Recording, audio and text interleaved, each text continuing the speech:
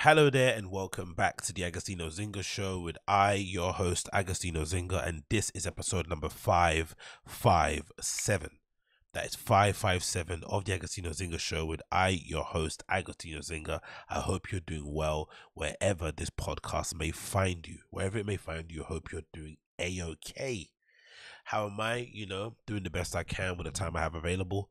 I'm actually feeling pretty decent now. I think the first episode that I uploaded this week, my voice sounded mad because my allergies flared up all of a sudden. The old hay fever and whatnot. My throat felt like I had a flipping rat stuck in the back of it. My nose felt completely blocked. I'm sure you could hear that through the speakers, or sorry, through your earphones or headphones, speakers, whatever you're listening to. I'm sure you could hear it. I really do apologize for the real lack of quality in my voice when I was speaking, but I had to get it out there. Hope you guys enjoyed that episode. I know it's a bit of a mad one, but hey, please bear with me. But I'm feeling much better today, and I've actually just put in another order or reorder. I re-upped my prescription for one of my little asthma pumps that I use. That usually gives me a bit of relief as well. The main thing is making sure I take my anti-allergy tablets, right? But of course, I forget those, even though I've got a subscription running at the moment with Amazon where you get sent a box of like 30 tablets, every month, I think, or somewhat. Yeah, I think every month or every 4 weeks. So it's enough for me to obviously have in terms of taking one a day at least. But you've got to remember to take them, which I don't remember to take. And then, of course, sometimes when I'm feeling really tight, with some real tightness across the chest, I usually take my asthma pump just to kind of relieve that pressure, help me feel good, and usually I'm fine. I don't need to carry it. I don't need to use it every single day, but I just need that little bit of relief just to kind of get me going. And these last couple of days, I've been kind of taking a piss and taking my foot off the pedal and not really paying attention. And no surprise, I got punished and I got slapped in the back of the head, as life will routinely do that to you if you're not paying attention. But hey, we are where we are, where we are. What else has been going on? I'm looking forward, actually, this Friday. I'm heading off to E1 for Possession. It's going to be an absolute blast. I'm pretty sure there's still tickets available. I'm pretty sure. I think last time I checked there was. It's basically the full entire crew, Parfait, and a few other people playing as well. So that should be awesome. I'm really looking forward to seeing how that energy translate into like a place like E1. I think we're going to see all the kind of rave kids I like to see in terms of visually what they kind of look like in that sort of space. It's going to be sick to see. It's not going to be the same as seeing it obviously in situ in Paris, but it's going to be close enough, especially before I head over to Paris, which is happening in August. I've got tickets to that, which is happening in August. It's a Possession festival, so I'm really looking forward to that. But so far, just to kind of get my beak wet, going to E1, see the Possession party, see what the kind of kids do want to come, and I'm gonna be observing like a zoo animal a little bit. Yeah, I'm gonna be kind of just on the outskirts, dipping in here and there, dancing a bit, but just kind of observing and seeing what that energy is like and kind of capturing it. Because, like I mentioned previously, like this whole fast techno scene, I'm not really sold on it so far. I've not really heard anyone musically that I can kind of say that I rate. As an artist, as a DJ, I think they're all kind of very samey. I don't think there's much to really separate them. There's actually that one girl in the crew, not Parfait, the other one that was recently pregnant and had a baby. What's her name? She does a lot of Possession party, crew party sometimes. I forgot her name. Let me see if I can get her name up on here. She's quite impressive in terms of a DJ. I remember hearing her play and thinking, okay, you're actually really good. The rest of them, I'm not gonna, no offense or anything. I'm sure they won't care, but they're not really. I don't really see anything really, really special about the way that they play or what they put forward, in my opinion. Let me see if I can find it. Where's that lady? So I'm sure she's French as well, and she plays really well as well. It's not Parfait, it's another one. It's not that lady. Which one is that? I'm going through my Instagram. I was just checking for see if I can find out the person, what they called. What's her DJ name? It might be this person. Is that her? Yeah, that's the one. It might be this one. Yeah. And Anita. Yeah, she's the best one, I think, out of that whole crew, who I've kind of seen and I've kind of felt is the better DJ. Let's see if I can find her Instagram on here. DJ Instagram. There you go. That's her. So this person, who I'm going to get up on screen now, bear with me 1 second, my friends. So this lady, I feel like, is probably the better of the DJs that I've heard play from that kind of fast techno scene, right? I think she's really good. I've heard a couple of her sets, and I've kind of been impressed for the most part. But the rest, I don't know, man. It's all really samey, in my opinion, personally. But yeah, I'm looking forward to seeing what they have to show, especially when it comes to London type stuff. I'm interested to see if it's going to be a different type of show, if it's going to be the same sort of thing. Will it be similar to what we've seen on video? It's my first kind of possession event I'm going to go to. Like I said beforehand, I'm going to the festival in Paris in August, so that should be awesome. There was a part of me that was thinking I should maybe just leave the August thing and maybe do something else, but I'm thinking, you know what, fuck it, I'm just gonna go in August, so that should be really cool to look forward to. What's happening on the weekend? Oh, then hopefully seeing Ricardo Villalobos at Fabric on a Sunday. That should be an absolute barnstormer as well. It's going to be a 24-hour party, I think, from Friday to Sunday, but obviously I'm working on the weekend, so what I'm going to do most likely is after work on a Sunday, pop over and see what time he's playing. Hopefully he's playing from early in the day or early in the evening, so that I can see him throughout the day going into Monday. And obviously because I'm starting late on a Monday, I can kind of, you know, let it kind of go a bit Larry into that Monday and have a bit of a good time. So it should be a bit of a good one in terms of the raves and whatnot. So I'm really looking forward to the stuff coming up this weekend. And then of course the usual Man United stuff in it, but I don't even talk about my club at the moment because, you know, they get on my nerves the way we play at the moment. There's incremental improvements, but I guess the the pain of being a United fan nowadays is like you're comparing what you're seeing. You're comparing how we are playing to our rivals. So you're seeing Man City go away to Sporting Lisbon and smash them 5-0, and then you're seeing us struggle in the first half against Brighton. Obviously, we ended up winning in the end anyway, 2-0. Thankfully, you know, off the back of that, I think it was, you know, the Ronaldo goal came exactly at the right time, and then the Brighton player got sent off. I forgot who it was, might have been Dunk, for pulling back Elanga. You know, last man on goal. So that was obviously beneficial too. You get a goal, and then just right after the goal, you then get the opposition team get a player sent off. It kind of puts all the chips in your side, right? The advantage is on your end. So, you know, it's really hard to lose a match from that point. But overall, the first half, I think they had like 60% possession, you know, at Old Trafford, trashing us all over the park, you know, basically toying with us. And if they had a better finishing, if they had better, you know, cutting edge in the kind of attacking third, had better decision makers, maybe they would have ended up scoring, and they would have ended up kind of, you know, leaving Old Trafford with more than no points. But of course we won, so I'm happy with that. Ronaldo scored, great. Bruno Fernandes scored 2, great. I think what I thought Elanga was pretty decent. Again, I'm not really a fan of his. I don't really think he's ultimately going to be United quality, in my opinion. But I still think it's important to have players in the team who can function in whatever system the manager wants. And at the moment, in Ralph Ragnick's system, there's no denying that Elanga is a far better right winger than a Rashford would be.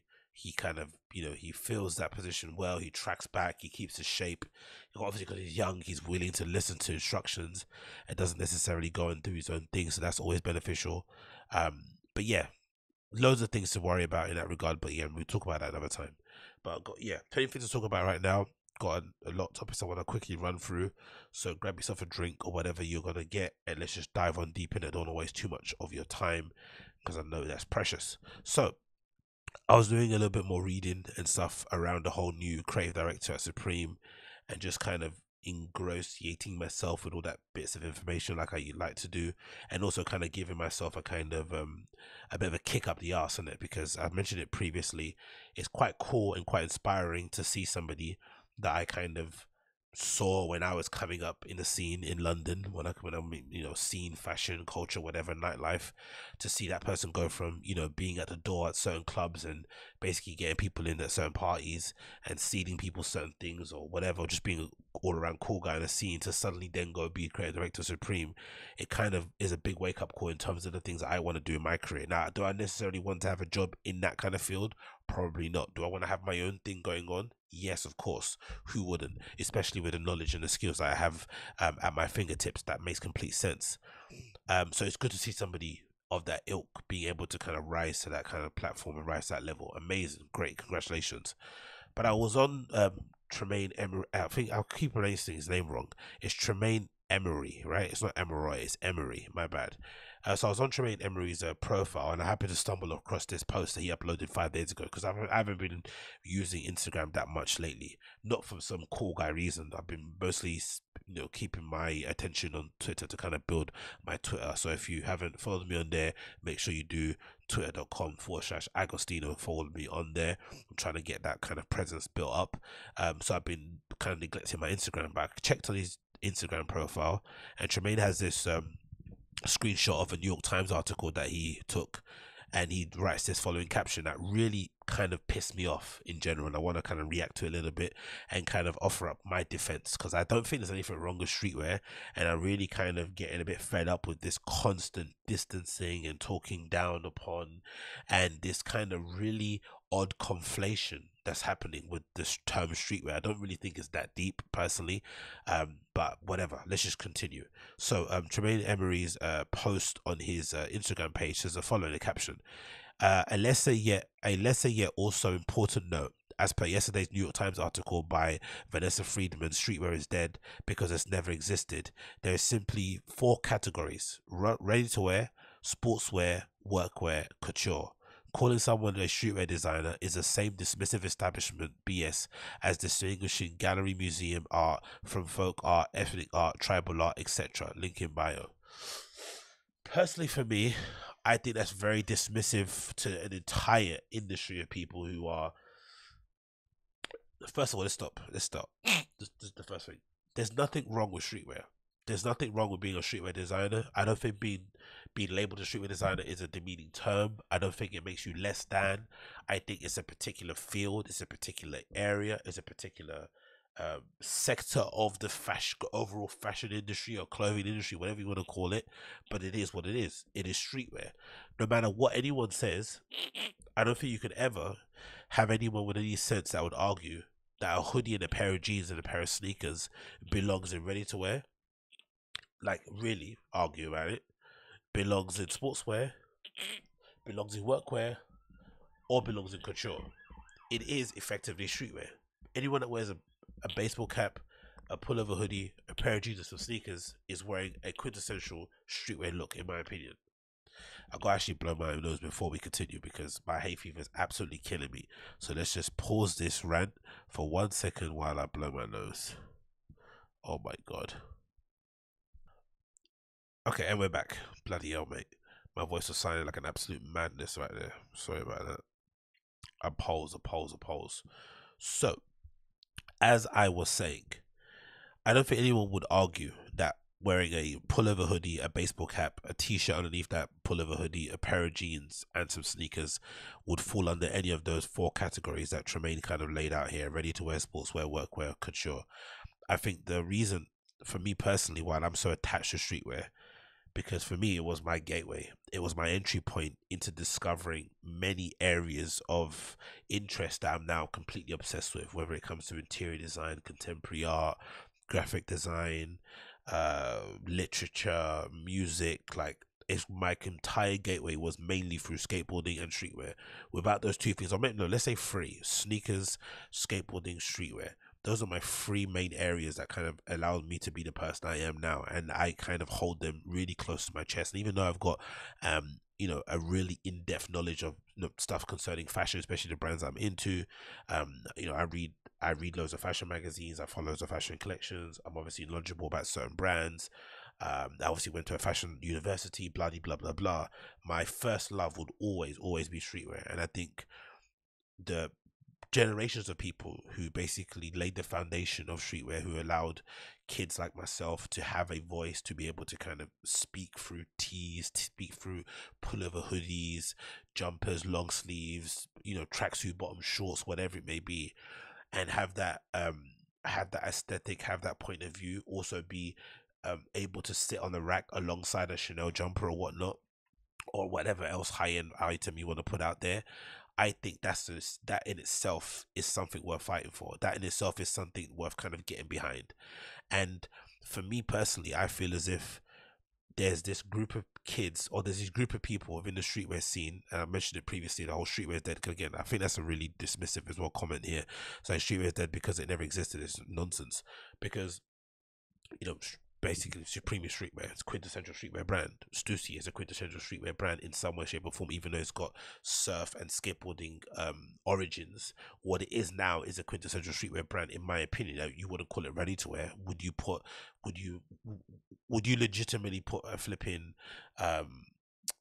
Stussy collection up alongside the same collection that you would put up from Chanel or something, or from flipping, maybe not Chanel's not a good example, from Margiela or whatnot? Like, it doesn't make any sense. Anyway, we'll continue. Let's run forward. The other thing that I think, in my opinion, kind of irks me in this regard is that I feel like there's a group of people, group of designers that have come through the streetwear sort of door, come through the streetwear sort of arena, and have basically used the streetwear space, aesthetic, whatever it may be, the low barrier of entry, to allow them to kind of express themselves, display their talents, in order for them to get to their ultimate goal, which is always the fashion thing, which I don't have a problem with either, because I think if you want to speak about it in terms of what it means in a broader sense, right, what it means to have people that look like myself to be occupying those positions in fashion is really important. Because if you look at it, if you like, again, I don't like to do the whole victim narrative thing, but there's no denying that the people that actually affect culture aren't necessarily the people that are in the power positions in terms of production, manufacturing, and creative when it comes to fashion, right? They don't exist. You go to most of the big fashion companies, especially head offices, and you'd be surprised by the people that work there and what they look like, despite what they actually make, what they put on the runway, or who gets seeded the product, right? The contrast is a bit stark, and will kind of maybe bum you out or inspire you to maybe get involved. But there is a clear gap in terms of us as consumers, and us also being reflected in those head offices. So I understand if you're somebody like a Tremaine, or these people that get into fashion, or kind of you're kind of fashion adjacent, and you kind of want to be dismissive of the streetwear thing, because for you the bigger goal, the thing that's really going to move the needle, in your opinion, is if you get people that look like you to occupy those positions in the fashion chairs, in the fashion sector, which I understand to some extent. But I think you could do both things at the same time. I think you can attack the fashion thing and make sure that people that look like me are in those positions, are having the ability to basically have their voices heard, have their point of view be put on display, whether it comes on a runway, fashion, whatever it may be, when it comes on a runway, magazine, whatever it may be. But I also still think streetwear fundamentally is something for everyone. It doesn't matter what color creed you are. If you're somebody who feels like you're not represented within any space in life, when you feel like a bit of an outfit, you immediately have a place, you immediately have a comfort place you can kind of go to. The same way people found comfort in graffiti back in the day, in MCing, in breakdancing and flipping, DJing and whatnot. That's where you can find your safe haven, because you can always find a little click, a little corner for you. There exist a multitude of streetwear brands on Instagram that are making money hand over fist that I don't even know about, that kids go absolutely crazy for. They have all their roots are basically based on streetwear, because they have the ability to basically put their ideas on really accessible garments, like hoodies, like long sleeves, like t-shirts that I keep mentioning all the time, and have that be their kind of call to action, have that kind of be something that represents what they're about, and have their community kind of build around that, and involve customers in that, bring them into their world, show them different things, blah blah blah blah. You know the common story about streetwear. So I think both things can coexist. But what I don't like, and that's a tone that I got from the Vanessa Freeman article that I thought was absolute bullshit, was this idea that somehow streetwear was less than fashion. It's not less than. If anything, streetwear has more reverence to it and more weight to it than fashion does. I understand if you're a streetwear dude, though. If like, I get it. Let's step back. I get it. When I went to my first fashion week show in 2016, was it 2016? Let me see. I got it up here on the thing actually. Yeah, there we go. This was my first ever fashion week show that I ever went to. So big up Virgil, RIP to the GOAT. Right? I went to the Off-White for 2016 menswear show in Paris. Mostly because I was producing and putting together an online streetwear program, which is why I'm so invested in stuff, right? I actually built, co-produced a flipping syllabus, a whole course that would allow young brands to go from idea to basically getting their brand ready for stores, and we put all these things in place. And obviously Virgil was the kind of main kind of lead mentor with all these other side mentors that would also kind of, you know, helping out as well. And part of my kind of, you know, job was basically to go and attend these sort of things. So cool, great, amazing privilege. I was really thankful that position happened, but obviously I earned the role, don't get me wrong. Cool, I did it. And I was one of those people that scoffed at the whole fashion week thing. I didn't necessarily get it. I thought, oh, this kid, you know, people are, you know, over the top. It's not that big of a deal. You know, Paris also, I've had a bit of a love-hate relationship with it. You know, mostly family stuff, and also I've been there myself, and I had a really the greatest of time. And actually, fun fact, I was actually born in Paris, which is why when it comes to pronouncing certain French words, I seem to have a pretty decent accent, because when I was younger, I used to speak French, you know, fluently. And then when we moved to England, in an effort to learn English, I kind of erased the French. So one of those weird things. But I've never really had the best, you know, connection with that place, even though I was born there. But when I went to Paris for Fashion Week, and I was given this invitation, and I bumped into a few people from London that I knew who were working out there, and I was able to see Fashion Week from like the kind of insider's point of view. I totally understood why brands like Palace and stuff were so quick to run to Vogue and to Alistair McNally and all these kind of people, and have them kind of you know, take pictures of what they're making alongside these glamorous models, because that world is far more glamorous and far more alluring than standing in a booth somewhere in the middle of Berlin selling your line sheet to some store in the middle of flipping Seoul. I understand, I get it, right? Who wants to be standing around loads of bros in a flipping trade room floor when you could be going to Fashion Week, jumping from club to club, you know, taking bumps in the back of flipping Ubers and getting given loads of free swag, loads of free drinks, have all these models being all over you and stuff and whatnot. I get it, I understand. But let's also be fair and say not every kid is going to be able to pierce through that kind of very densely packed, very highly regulated, gatekept community or scene or industry that is fashion. It's already difficult as it is now, even with, you know, the culture being the way it is, and basically hip hop being the #1 reference culture in terms of how it's basically being able to influence different areas of whatever culture that we're in at the moment, whether it's fashion, film, whatever. It's still difficult to get your foot in. So to give kids this idea that the ultimate goal is always fashion, I think it's foolhardily. I think it's just foolish in my opinion, and it also kind of is a bit dismissive of the power and influence that fashion can have, because the streetwear that can have. Sorry, because I think for the most part, some of these guys, without having the ability to put their ideas on baseball caps, hoodies, t-shirts and whatnot, they would never be given the opportunity to sit alongside or to be adjacent to these fashion people anyway. So this weird flirtation they seem to have is only based on, in my opinion, is solely based on the work they've done on streetwear, and without it, they don't really have much to offer those people. What they want from them is the clout. And it feels like what the streetwear people want, or the kind of the aspiring fashion people from streetwear want from the fashion crowd, is the kind of validation which they're never going to get, or in my opinion, that's what I honestly think, but who knows. But I also do get, like I said, the bigger picture goal is to have people that look like me in those positions, because if you really want to influence things, maybe you would say that's the best place to go. And also, if you want to really get to the bag, let's be honest, working for an LVMH, you know, a Kering is far more, you're far more able to get to the bag than legitimately just working for your little startup streetwear store that you might have a couple of pop-ups here and there throughout the year. I understand, but I don't think it's fair to be dismissive of it, because it just, I don't know, man, there's just so much weight to it. There's so many kids out there that legitimately can find so much solace in streetwear, that can find so much direction in streetwear, that can find so much hope, careers, friends, community. I just don't like this kind of idea that somehow it's less than. It's not. They both can coexist. There's no need to dismiss one or the other. And if anything, let's be honest, especially when it comes to menswear, fashion for the most part, most of my friends, especially in the, let's be really, really honest, who legitimately is wearing all these luxury brands that everyone's talking about and gassing? If you're not ASAP Rocky, if you're not people from the Migos, if you're not Ghana and stuff and Young Thug, who's wearing these designer brands? No one. I go to Westfield sometimes and walk around and check the shops. Most of the kids I see wearing, or younger kids, I see them on a Thursday, Friday night trying to buy an outfit before they go out.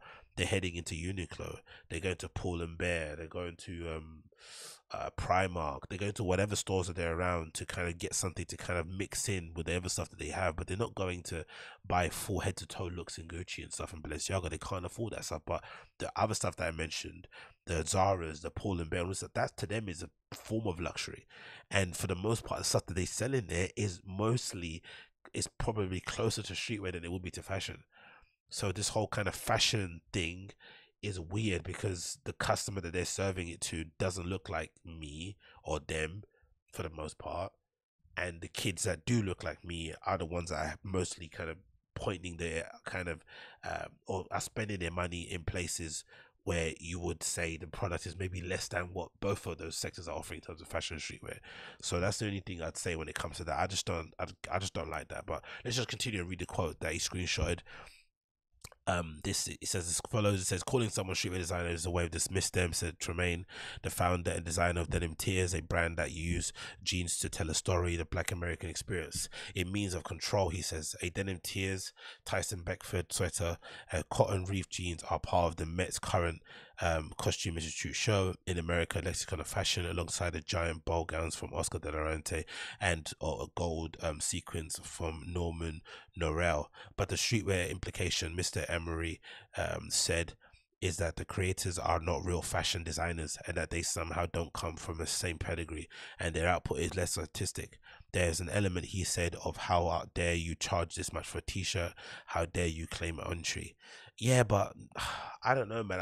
I think this is all gas, personally. I think this is all gas because, in my opinion, why I hated that Vanessa Friedman article is because if you look through some of her previous articles at New York Times, she's done what, in my opinion, again, it's not just her, many people have done it, she's done that weird fashion dog whistling thing where they say, oh, the end of streetwear, finally the return of tailoring.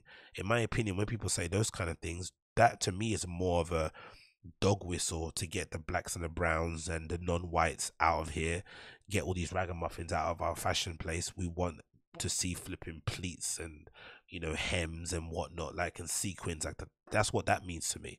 I don't think the whole like streetwear designer thing means that. I think that means you come from a particular school.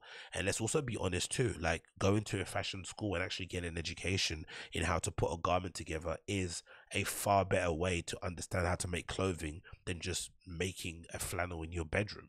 Like, let's not conflate the two things. It doesn't mean that if you make a flannel in your bedroom in a real streetwear cut and sew way that you can't take that and elevate it to a level where you can put it on the rack and sell it alongside a Balenciaga flannel. But let's also be very honest and say Demna's education working in fashion and working for all these houses in terms of Louis Vuitton and working at Balenciaga has allowed him to take whatever interest that he has in streetwear and distill it into be able to kind of create on that kind of high level in terms of fashion, of course. But we've also seen in terms of designers like Jerry Lorenzo, he was able to take his aesthetic that he liked, you know, in terms of how he liked the cut of his t-shirts, the cut of his pants, and he was able to kind of elevate that to the point where, yes, he was sold alongside some of the more established brands. That's also legit. But to suggest that just because people will maybe would have more value in an education than they would in someone just doing it in their bedroom is a bad thing. I don't necessarily think it's a bad thing. I think just they're coming from two different places. They obviously still reach the same point in terms of in terms of the kind of canvas they're using, because we're all using the same materials. Yes, different produced and manufactured, but essentially a hoodie's a hoodie regardless of who you get it from. Cool, but it's still coming from the same place. It's still coming from the same place. It's still coming from the same place. And yeah, I don't know, man.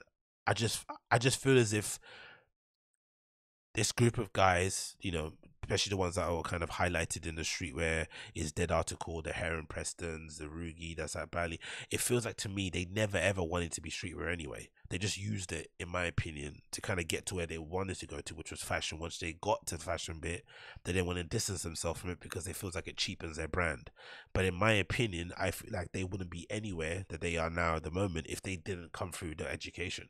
If they weren't able to, like, especially in Heron Preston's case, if he wasn't able to put Gucci flipping stars on Nike Air Force Ones, print flipping bootleg, you know, Givenchy t-shirts, Rugi wasn't able to make flipping, you know, cigarette box flip t-shirts and stuff, stuff. That's quintessential streetwear. If you're not able to come from that point of view to kind of display your talents and your creative nous, no one would ever give you a look in terms of being able to have a brand, or to be brought into New Guards Group, or to be able to, head Bally. Like, I just don't understand this kind of dismissive nature that these guys have when it comes to streetwear. If anything, it's an important part of their story. It's not the entire thing, but it is an important part that should be told. And especially for someone like myself who legitimately spent a long time in the scene, coming up. Especially, I've got some highlight reels of myself here just to kind of cap it off of why this affects me and why I'm so kind of wound up about it. Like, this meant a lot to me. This shit meant a lot to me. This must have been like 2018 or 2008 or something, at some Crooked Tongues event in Nike Town. I've got a flipping hundreds Paisley t-shirt on, very rare at the time, a box flipping, a boxed haircut, who a high top, whatever you call it, right, haircut. Who does that nowadays? That's the kind of reference. That is quintessential streetwear. This head to toe quintessential streetwear. SBs, Levi's, 12 bar t-shirt, a company that I used to intern at, my first internship in terms of a streetwear company. A vintage snapback hat from a team I don't even know who they are. I think they're the Florida Marlins or something, I think, right? On the way to football or something. Another quintessential streetwear piece, me buying vintage basketball trainers. And all these things are not new. These things are, you're still seeing kind of iterations of this same thing being done nowadays. This is me again, back in the day, 2008 maybe, I don't know, 19, 20 or something years old, wearing, I think that's a Houston, is it Houston Astros? I don't know what team that is. Vintage starter hat, right? Vintage, like shiny gold here in the front, satin gold, snapback hat with a really cool Uniqlo down jacket that they did when Uniqlo first launched in the UK around that sort of time. And they were actually bringing over some really great pieces that they used to only sell in Japan over here, and then later on it got to shit, but it was a great jacket. I really regret losing it, or maybe I sold it, I'm not too sure. Quintessential streetwear again. I've got the first pair of hundreds salvage denim on. That's something to brag about back then. Maybe not now, because maybe it's not as cool, but back then this was something to brag about. Like, this was a big deal. This might as well have been fragment denim. This might as well have been Vism denim, that was given by Bobby Hundreds back in the day. Big up him. Hunter Dunk, Hunter SB, sorry. Back in the day again, me wearing I forgot what collaboration that is. I think that was Stussy and Neighborhood collaboration t-shirt with the double taps and Vans chuckers. That is quintessential streetwear. And there's nothing wrong with it. Of course, you can evolve, you can go into other things, but let's be fair to the kids. Let's give them an opportunity to cultivate their careers in a space that I think is far more welcoming to them, especially to people that are misfits, people that feel like they don't belong, than it would be in fashion. Fashion is already difficult for women. It's difficult for women who aren't white, right? Fashion generally is inherently like what you call it, is majority, I guess most of the employees that work within the fashion industry, you would say, are women, right? For the most part, it's difficult to get into fashion, even if you're passionate about that shit and you are really schooled, you've got your education. If you're a woman and you're not even white, it's hard to get into. So imagine someone that looks like stepping in there and trying to get in. It doesn't work. Cool. So you want to get in where you fit in. You find streetwear. You be able to print t-shirts, and suddenly for you be able to build this little brand, you're now stocked in the same stores of the same places that were rejecting you that the other time. That amazing. Then 5 years, 10 years later down the line, that aesthetic has now become the cultural currency nowadays, right? It's now become the it thing that people want, to the point where luxury houses are willing to hire you to work for their company to reinvent it so that they can appeal to the kids. Imagine how full circle that must feel to the guy that was getting followed around, like myself, getting followed around at Harvey Nicks, getting followed around at Selfridges. There were times even there's time when I used to get bad vibes going into stores like Hideout back in the day. And again, Hideout is a good example, especially the older dudes that used to run it that were, they were a bit like cunts, but later on when you started to walk in there with the right people, they would treat you nice, which was always, a bit harsh to take. It's a bit of a sad realization, all it took was you standing next to somebody, suddenly someone to think you're cool. But those guys back in the day, you'd walk in there, you're looking at myself, and they'd give you weird looks. Now, it could be because they didn't like me. Who knows? I don't know what the fact is, but for sure, it did change as I was growing up, and more kids were coming in, and more kids that didn't look like them were coming in, then they couldn't avoid not bringing in a youth. Then that store started to get a bad reputation. People used to say it was a horrible store, don't shop there. So they obviously then changed who was on the shop floor and got rid of all the old fogies and told them to stay downstairs, and then put all the youngsters on the shop floor. They decided to improve, and it still didn't last for long, but still they tried to do something to kind of reinvent it. But that is where you get in. You get in where you fit in, and then you can try and segue your way out of it. But I just feel like these guys being super dismissive about streetwear, it doesn't do anyone any favors. No one really wins when the family feuds, in my opinion. And I don't necessarily see what the point is of all that. I really don't. I don't get it, man. Again, like I said, I get the general bigger picture goal. I get it. People like me to be in those positions, or people that look like myself, non-white people, let's say. Again, I don't like to kind of separate us, because but let's call a spade a spade. Those big fashion houses, and the big power players in fashion, they're not hiring people like me in general. So, but even though most of the things that have been put out on that runway, the style, the aesthetic, the lingo, whatever it may be, is coming from people who kind of represent the culture that I'm from. Cool. If that's the case, the way to kind of move things forward and to really change culture and to really affect change is to get people that look like me in those power positions. I understand. But we can do both things at the same time. We can still have guys killing it on the streetwear side of things, and we can also still have people going forefront on the fashion side of things. They're trying to kind of beat down that door and kind of continue the good work that Virgil did once he got hired by Louis Vuitton. But I don't think we need to do one or either or. We can do both at the same time, in my opinion. But hey, what do I know? Next on the list here to talk about, we have, oh yes, let's speak about this. We have to talk about this quickly, please. We have to talk about this. So Mo, from the formerly of the Joe Budden podcast, who now has his own show called Rory and Mo, or New Rory and Mo podcast, he recently sat down with another podcast talking about his old podcast. I know it's a bit dumb, it's a bit weird, and I'm talking about this too much, but this still affects me, this still hurts me. So I'm gonna have to just allow me just to kind of vent a little bit. So Mo sat down with this podcast called what podcast is it called? Anyway, it's a podcast with Smoke Diz and his friend, and he basically explained his side of the story in terms of the breakup of JBP.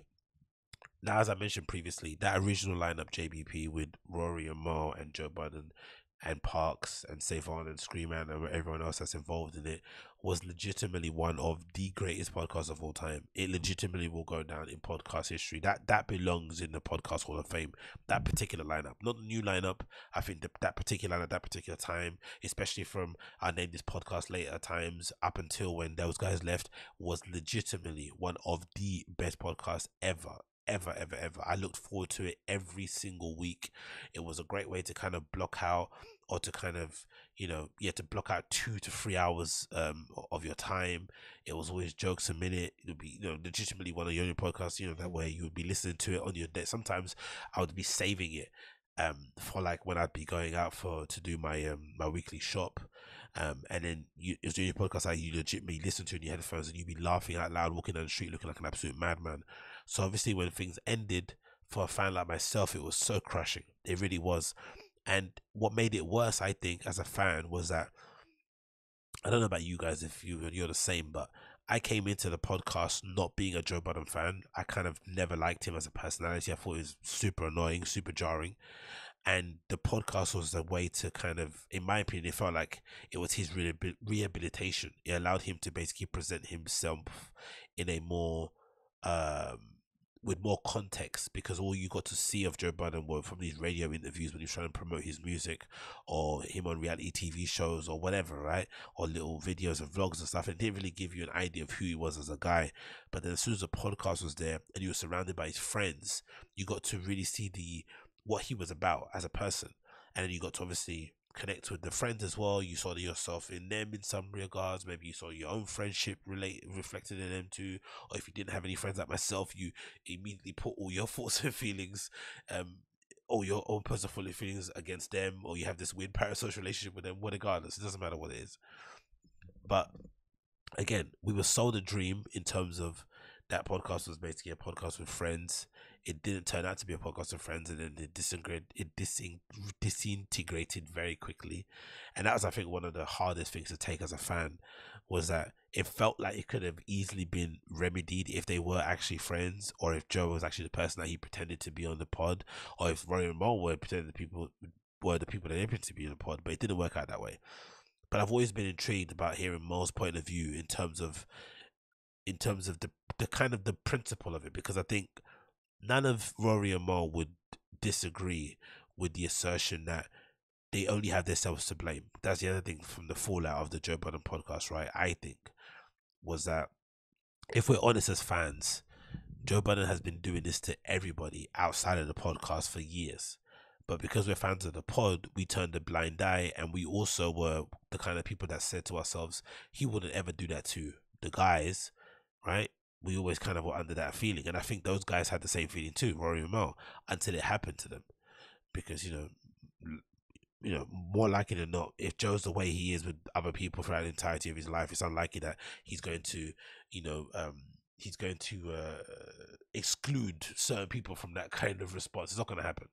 So anyway, Mel sat down with these guys on this podcast and basically aired out his grievances, and he had some really good points in terms of how he felt about the entire breakup, and I want to play the actual clip for you now.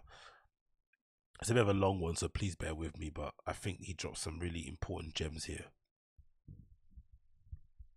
Do you still respect Joe for at least starting the platform? And that's the end of the question? I mean, yeah, starting. No. I mean, no. You kept it real. I don't respect him at all. You never shake his hand again. Shake his hand? I'll shake the room before I shake his hand, bro. Damn. That's just what it is. I mean, you know, because like I said, it's not even about the business or the money. It's a lot of money. A lot of money. So it's a lot of money, bro, that me and Rory walked away from. It's a lot of money that was taken out of our pockets. It's a lot of money that we still, to this day, we don't have no lawyers going after it. Keep it. We got our own back. But with that money that we walked away from, and with that, you know, what was owed to us that we walked away from, that was also me walking away from a relationship and a chapter of my life that once I walk away, you know, that door never opens again, because it takes a lot to get me to that point. So once I'm near, it's over. You know what I mean? It's over. And it's just like I said, it ain't beef. Like it ain't beef. Like, because that was really my friend at one point. So it's not beef. I don't have beef, bro. Right. Bro, listen, I don't have beef. I don't have beef with nobody. I always say I'm not beefing. It's just a falling out. I'm not beefing with nobody black. I always say it, bro. I'm not doing it. But, you know, my number ain't changed, but niggas know they can't hit that line. You see what I'm saying? Like, I'm not changing my number. I got the same numbers for 15 years. Certain people just know they don't have access to me, though. You still got my number, but you don't have access to me. You know it's going to be awkward if you call my phone. You know it's going to be awkward if you text me. Like, so people ain't going to even do it. So it's like, you know, do I respect him? No. Do I think that he's intelligent? Yes. Do I think that he's a creative? Yes. Do I think that he's done some good things with his life? Absolutely. Do I think as an MC is he dope? Yes. As a man, I'm just cut different, bro. I don't mix with that. You know what I'm saying? I can't with people that move like that. You gotta have integrity, bro. If you don't got I with niggas that's, you know, don't have no. I'm talking about they hustle for everything. You know, they got a 9 to 5 and some other into. You know what I'm saying? And they, you know, but they'll give me the shirt off their back if I ask them. And then I got niggas that's, you know, wealthy, that'll do the same though. So it's like, it's no in between with me. Like, I don't care about, like I said, it was about money, but it wasn't about money. You know what I'm saying? It was more so integrity, and, you know, you lying to your friends, and you stealing from your friends, and then it's just, you know, you felt you got ego. played. Yeah, it's like, yo, how you throw I just don't understand throwing your ego on your homies. Like, that's weird to me, bro. Like, I just. Nah, I don't.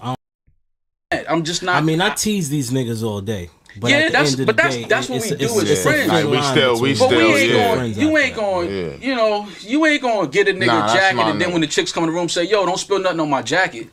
Oh my! See? That's dirty game. See? Hold up. I don't even want. No. Come on, I'm all talking, bro. We potting. See? We potting. No. This is your. You look. Nah, we potting because bro. I watch these niggas, bro. Every episode. You couldn't wait. I know, my nigga. I can talk Trust about me, this nigga. I know. All the views I get these niggas. This nigga owe this me, nigga. I was a part of that money they was getting, nigga. I was a reason, nigga. On the home on the couch, nigga. I was the reason. You know what I'm saying? Fired from the job, nigga. I'm like this, nigga. That nigga said I was a reason. But he's right, and I'm gonna stop it there. I'm not gonna play the entire thing, but the sad thing about the situation as well, again, because as much as I dislike Joe Budden nowadays, mostly because, you know, I was so invested in this narrative that he was for the creators and he was trying to rehabilitate his image. He was trying to, you know, bring his friends up with him and trying to make them millionaires at the same time. And it was them against the world, and they were going to rewrite all the wrongs of the industry and all these labels. I don't know. I was sold a dream, and I believe that narrative hooked like and sinker. It was my own fault. A part of me still wants to see him win, oddly enough, because I've come this far, right? It's like watching it's like watching a TV series, it getting crap, and then just sticking with it. You're already 2-3 seasons in. You can't just bail on it now. You might as well watch it till the end. Same thing with this. I want to see him get the bag. I want to see him get, even with this new lineup that I don't listen to. I've not listened to a full show of the new lineup ever since it kind of dropped. But I would like to see him be able to kind of rewrite the wrongs that he did with Rory and Mal, with Ice and Ish, for sure, 100%. That would be great to see, and just for his legacy to be kind of, you know, one of the, I think, what do you call it? One of the pioneers in that kind of hip hop, black media podcast space. It would be great to see Joe Budden get a bag, like a proper millions bag, right? Double millions, right? Do you know what I mean? That'd be cool. I mean, double digit millions. I'd be super sick to see. But a part of me also thinks that kind of opportunity has maybe passed him by, because from what I've seen, again, observing this kind of space of these celebrity industry type media figures from afar, what I've seen is a lot of people get deals, mostly, from what I've seen, again, mostly based on their talent, of course, but a lot of it has to do with relationships. A lot of it has to do with people just liking you and rooting for you and want to see you win. And that's how I feel like a lot of these guys get in the position that they get. And then, of course, if you're somebody that somebody likes and you pay it forward, or they want to maybe, you know, pay you back for something you did for them, when they're in a position for something, it kind of all kind of circles and keeps within a certain particular type of group of people, right? It's why you see the same type of people get the same sort of deals. And it feels like, to me, especially when you think about how Joe Budden was perceived to most of the public that were fans of the show, people never really liked him. They only liked him because of the podcast, and they liked him because of the podcast he was sat alongside his friends who made him somewhat likable. And the moment he fucked over those friends that people thought made him likable, it made him look worse. And I think in the eyes of industry people, they probably saw somebody who, if he can't get along with people he legitimately was friends with, how is he going to get along with us in business? Yes, some would say, hey, it's actually easier to get along with somebody in business because there's less emotion involved. But I think the way it ended, the car crash, the fireworks, the ranting into empty chairs or ranting out empty chairs, the, you know, I don't know, the arguments, the kind of the thinly veiled threats, all this stuff, I don't think that helped. And unfortunately, I don't think he's ever realized that damage that it did. Joe Budden, I don't think he realized that how much damage that whole ordeal did to his entire brand and to his entire reputation. And maybe it's too late for that big deal. Maybe that deal is never going to come. And it must be such a hard thing to rectify or to kind of resolve in his own head, because he's seeing two people who he clearly thought he was better than, who he clearly thought were less than him, leave the pod and go and make their own pod, which, you know, isn't as good as what they were when they were together, but still was decent enough. And they were able to still collect a pretty healthy bag from just the both of them. And from what Mal said on the show, he mentioned that how I think one of the guys asked him about, oh, what's happened to the skits they were doing, and he said supposedly the interest has been up through the roof for the skits, and they're going to put a pause on them and just sell the skits separately. So maybe it's going to be a show that they do, you know, with Comedy Central, with Hulu, with flipping HBO, who knows? So imagine the bag that they're going to get off that. They're already doing pretty well off the podcast alone. Imagine when that deal gets announced, how much that's going to hurt someone like a Joe Budden, especially if you think he was better than them. But I just think maybe that big deal opportunity is maybe passed him by. And it's sad again. As a fan, it's sad. Even though I think he kind of, you know, made his bed, he has to lie in it.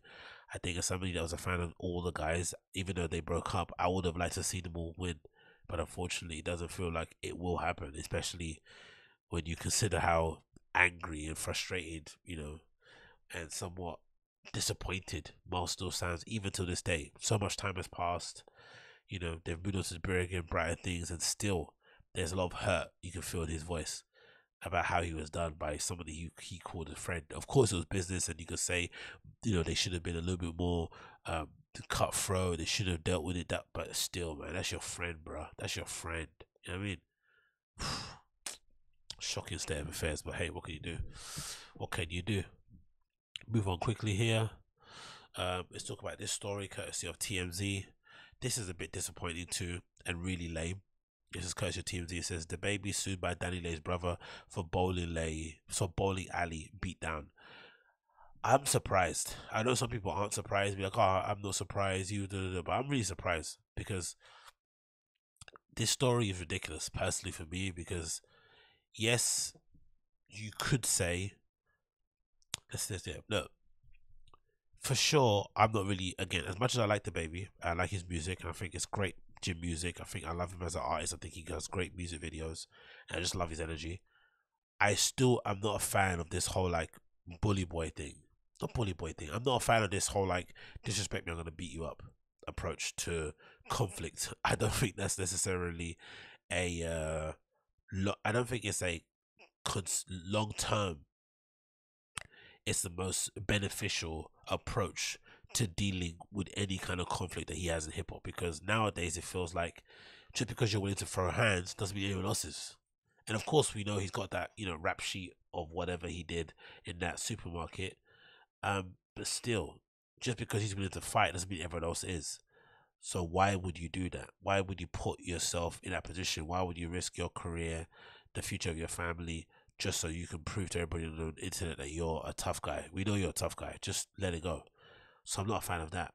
But in this instance, I mentioned previously, I don't think he did anything wrong personally, because I legitimately think, even though I don't have a sister, I think when it comes to your sister having marital or kind of relationship issues with their partner, their baby daddy, whatever it may be, I don't personally think it's your place to get involved as a brother unless there is physical violence involved. If it's them arguing, if it's him slamming the door in her face, whatever it may be, you have no place to get involved, because most likely, in my opinion, again, just looking from the outside, people that are involved in somewhat physical, shouty relationships, they usually always get back together anyway. So imagine how dumb you look trying to back your sister up for when you see her boyfriend, you know, being rude to her or slamming the door in her face, and then 2 weeks later you see them in the cinema, you know, kissing in front of the flipping whatever. Do you know what I mean? It's gonna piss you off. So just don't get involved. It's gonna make it awkward, and only get involved if, again, a line is crossed in terms of physical violence. So as soon as the DaNiLeigh's brother got himself involved and basically, you know, offered to fight him, DaBaby, there was only one way it was gonna go.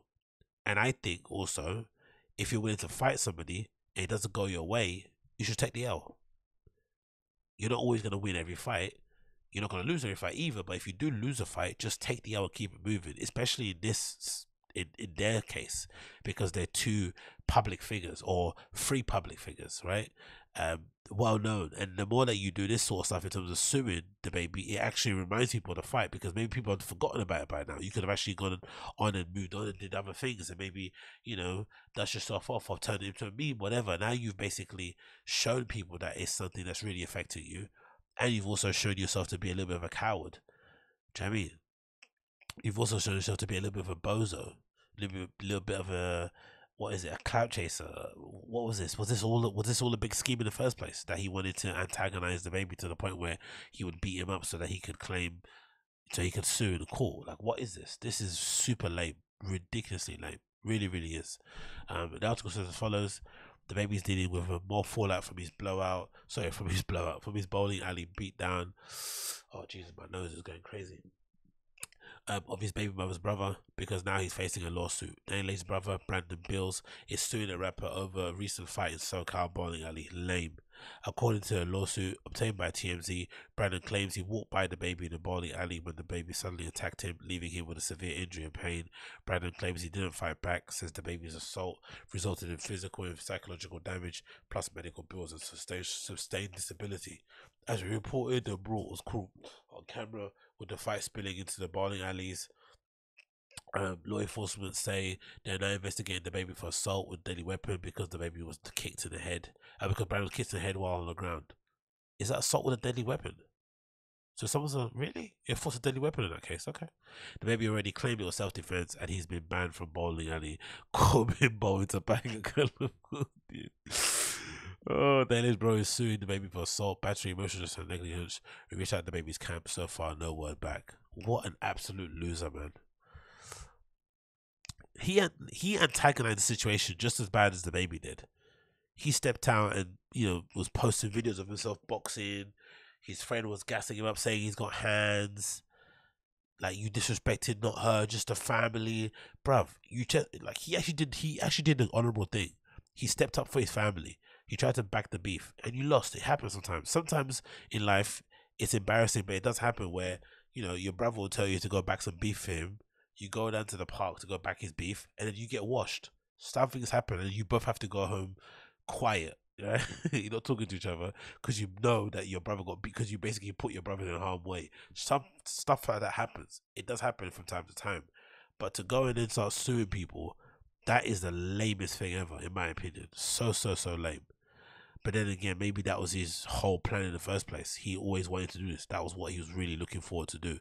He wanted to get into a position where he could, cry wolf, get everyone to feel sorry for him, and then bang, hit him over the head with the flipping charge.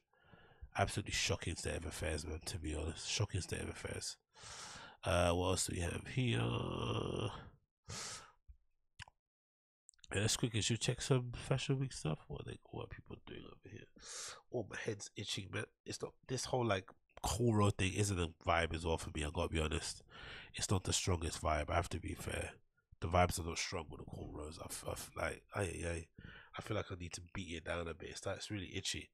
And the good thing about it is that my headphones are expanding like that, and I can actually wear normal baseball hats. But the bad thing is that it's itchy, really, really itchy, and I want to scratch it so bad. But I can't. I have to leave the do-rag on and leave it somewhat pristine so I can have somewhat of a fresh trim before I go to possession. Even though I don't want to care about my trim over there. They'll be too busy taking copious amounts of ketamine down their nostrils. What do we have here? What do you want to talk about? Let's move on to that one. We spoke about this, spoke about that, spoke about this, spoke about that, spoke about this. I think we mostly knocked everything out of the park, Oh, let's talk about this actually. This is a good one. Yes, I said this is courtesy of Hypebeast. Stussy is opening a new chapter store in Paris. So Stussy are going from strength to strength. They got this amazing. I don't know if this is a new picture. It looks like it might be new. This lady is wearing basically I forgot what that shape of the jacket is, but Chanel does it with the same sort of earrings with the Stussy moniker on the side. Look absolutely incredible. It's all looks really cool. There's a video also. Let's see the video. What it's saying.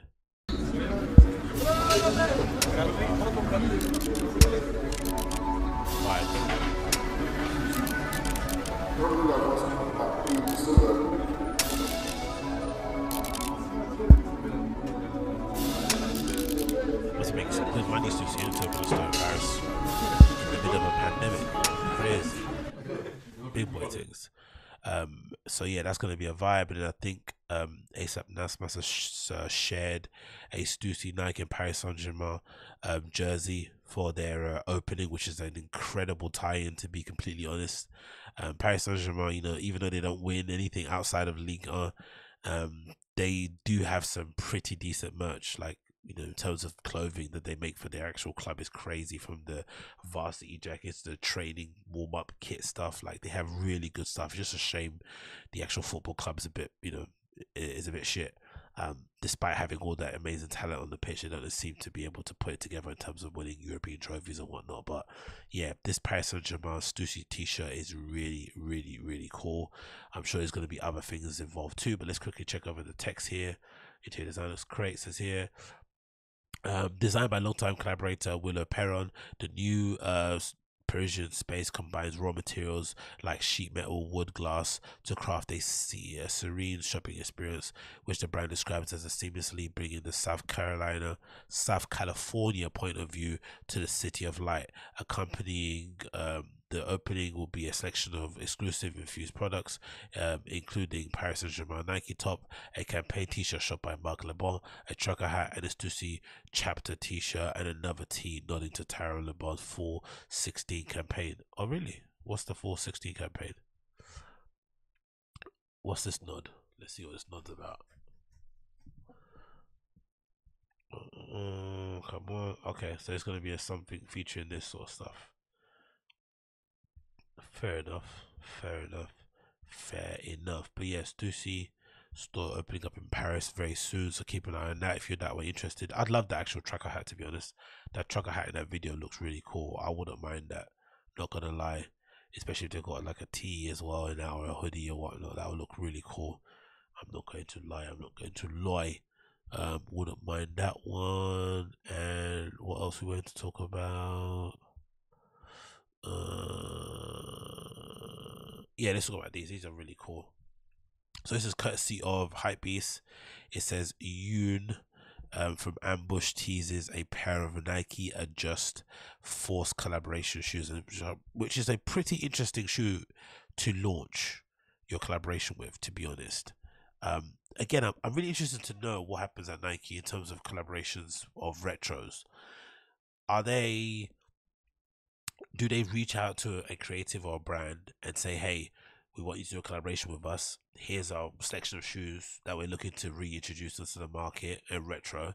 Which one would you be willing to kind of, do your thing on? Or is it the brand or creative going to Nike and saying, I would like to have these retroed for my first shoe or for my shoe as a collaboration? I wonder which way around it goes, because it's a really interesting choice that she went for the Nike Adjust Force.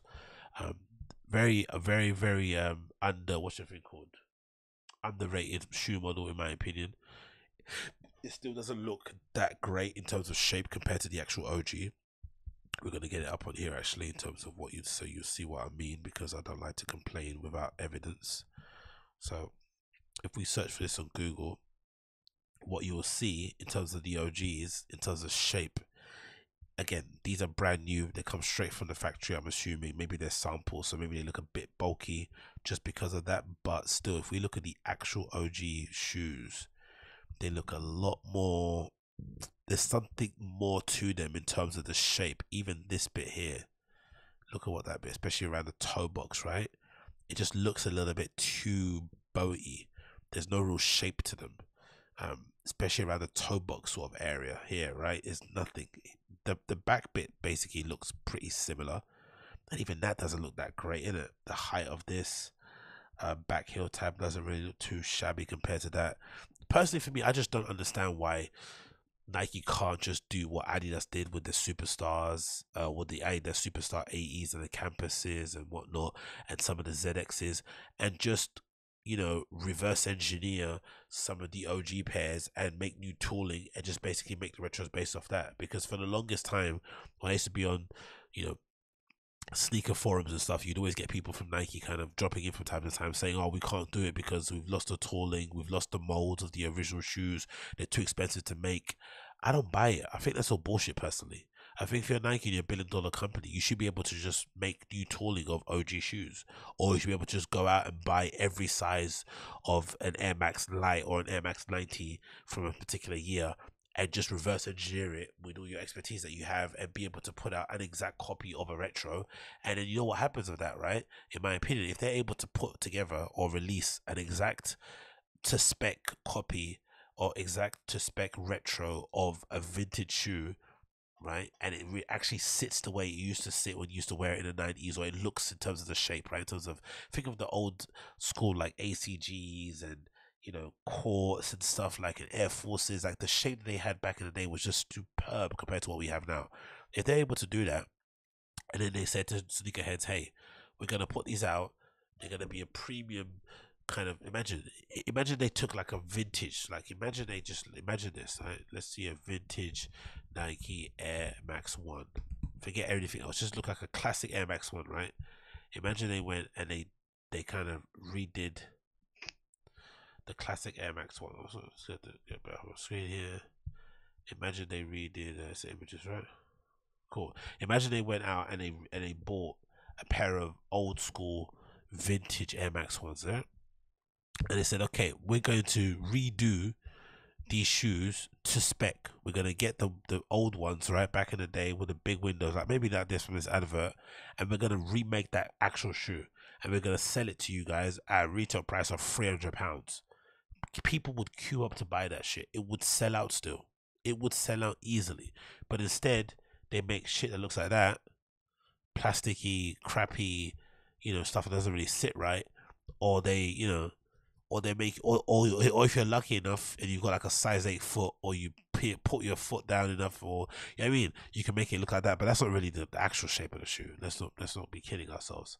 I had these, but yeah, I'm just annoyed about that stuff. It's just basically a me point of view. I don't think most people really care when it comes to retros and whatnot. But let's go back to the what's her face Yoon shoes. Bear with me a second. Where are they? There you go. Yeah. So all in all, they don't look too bad in terms of retros. I still think the OGs look far better. Although these pictures here of Yoon looking like she's at the Nike campus look quite encouraging, but I think they might be OGs. I don't think these are retros. I don't think these are ones that she designed. So maybe these are a bit of a false advertisement in terms of what the shape looks like, because they don't look as high. Maybe it's a different model. I'm pretty sure it might be. I'm not really too sure. Is it? Not too sure. But yeah, the shape isn't the best from what I can see so far, judging on what the retros look like. But in terms of having it available to actually wear in, you know, nowadays, I would still take it over having a pair of shoes like that crumble on me. Don't get me wrong, but I don't know, man. It's just lacking a bit something, innit? Lacking a bit something. And then we got another one here. We've got pictures. I think we've got a couple pictures of her actually wearing a pair and not smiling as per usual. Big up Yoon. I mean, she was look like she's seen something. She's seen some shit in her life, innit? Craziness. But yeah, look at that shape, brothers. Like, I don't think I'm over exaggerating here, man. I don't think the shape is that. I don't think the retro that looks that great personally for me. Maybe it doesn't matter. Maybe it's a whole entirely different shoe. It's not meant to be the same as a retro. Maybe I'm looking too deep into it, and it's just meant to be a newer interpretation of an old model. But look how great that looks. Just even there, right? I've got on the screen like an actual old school, you know, fucking Force, and it looks. And you compare that to what she has on her feet. It doesn't look the same, does it, bro? It doesn't hit the same, man. Come on, let's not lie. I don't know, man. I don't know. These retro things always annoy me, really, when it comes down to it. And for the most part, no one really cares. But yeah, hopefully they come out soon. When's the date on these? And the hype is what they're saying here. No release date has been announced at this time, but it's likely that these will release soon in the coming month. So yeah, they have no idea when they release. We'll find out when they drop in it. We'll find out when they drop. What's the time now? I think that might be I think that might be an hour already, and I'm already clogged up again. God damn it! I hate it. If anyone has any good remedies for allergies, please get in touch. Especially when it comes to my nose blocking the way it is, I will definitely appreciate it. But again, thanks again for tuning in. It's been a pleasure to have your company. If you listen to the audio version of the podcast, you'll hear a song at the end. If you're watching the show, you won't hear anything and it'll just end right away. But thank you again for tuning in. Thank you again for tuning in.